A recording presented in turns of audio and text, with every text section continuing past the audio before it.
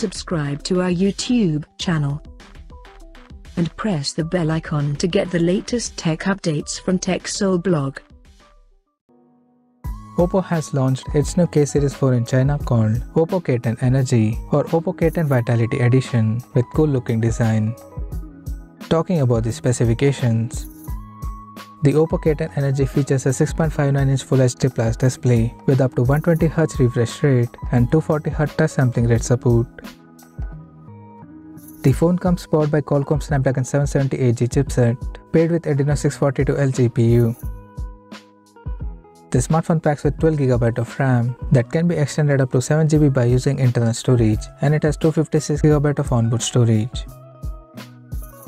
In terms of camera, the Oppo K10 Energy supports a triple camera setup and a rectangular module at the top left corner that includes one 64MP main camera along with the 8MP ultra wide angle lens plus 2MP macro lens, and at the front it has 16MP selfie shooter at the top left corner. The device comes equipped by 5000 mAh battery that supports 30W fast charging, and it runs on Android 12 based on ColorOS 12.1 skin on top. Additionally, the smartphone features a side-mounted fingerprint sensor for biometric authentication, and it also includes multi-dimensional liquid cooling system that keeps the device cool in extreme conditions. The connectivity option on the phone includes dual SIM 5G, Wi-Fi 6, Bluetooth 5.2, GPS 3.5mm headphone jack, and a Type-C charging port.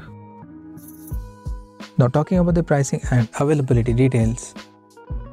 The Oppo K10 Energy has been priced in China at 2,199 Chinese yuan, and it is now available for purchase in the country in electric blue and star black color options.